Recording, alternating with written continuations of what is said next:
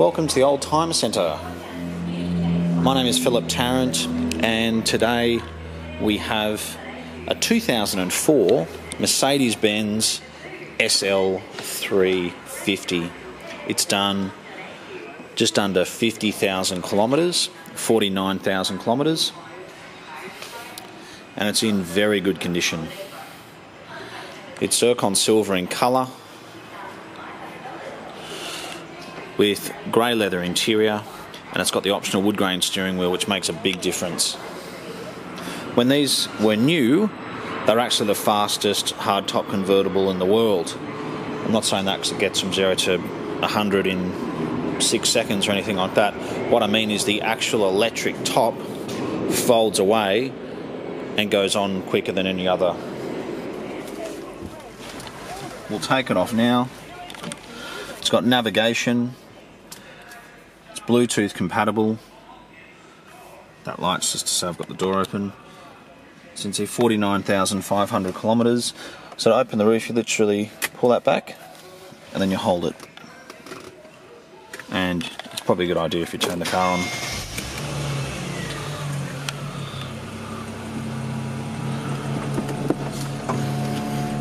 So the back goes up.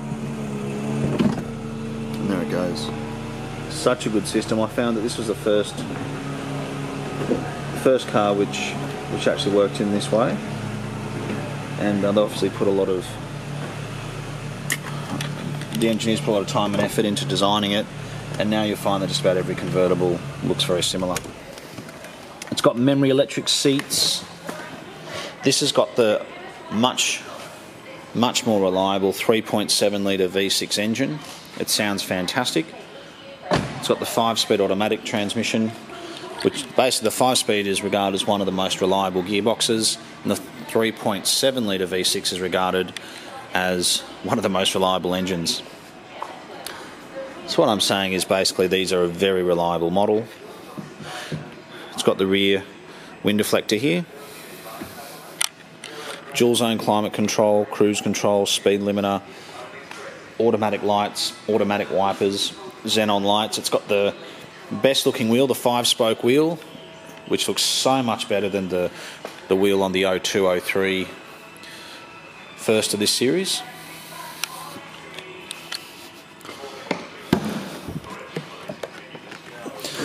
So I took photos of all the logbooks. That's the hardtop folded away in there, and literally at the click of a button here, if you wanted to open it up so you can put golf clubs in or something like that, you certainly can, which is fantastic. They're very well designed. There's a reason why these were 200,000 new, or over 200,000 when they were new. And I'll also go as far as say there's a reason why the most valuable Mercedes generally are SLs. You know, if you look at cars from the 50s, 60s, 70s, etc., the most expensive is the 280 SL, you know, Pagoda. And I think of everything. So say if you want to put this seat forward, in Australia they are just a 2-seater. So it folds forward like that. You'd say, why would you want to do that? There's no seats in the back.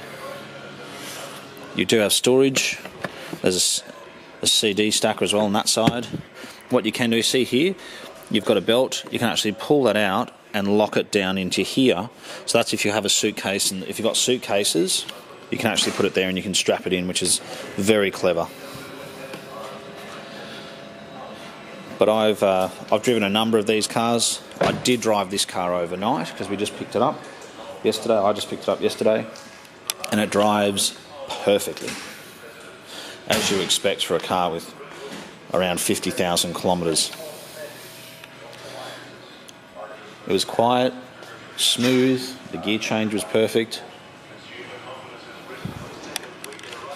and really in every way was a very impressive car. And with the older 129 chassis, R129, you really had to get a 500. The 320 and the 280s are a bit of a waste of time. And they were heavy, and they were 0 to 100 in about 10 seconds. Whereas with this model, with the 3.7 litre, about 160 to 170 kilowatts. I'd have to double check that. But it's very reliable, and it's got plenty of power It's I've driven both, and in fact I've driven 500s of this series on the freeway, and I've driven 350s. I've driven them around town. I've got to say there's absolutely no reason to get a 500 over the 350 other than the fact it's going to sound a little bit better, and it says 500 on the back. In fact, a lot of SL350s have been rebadged as 500s because people thought, look, they still sound very good. They've got plenty of power, so if I put 500 on the back, you probably wouldn't know if one drove past. This one has got the original badging, obviously. But if you've been looking for an SL of this series, please come and have a look at this car. I think it's pretty special in that it does have low kilometres. It's a great colour combination. It's got a good service history, and the car is in very good condition. And it's got some great options like your timber steering wheel. Well, thanks so much for taking the time to watch our video. We're located 20 minutes from Sydney Airport, and we've got about 80 vehicles in stock at the present time. Thanks again for watching.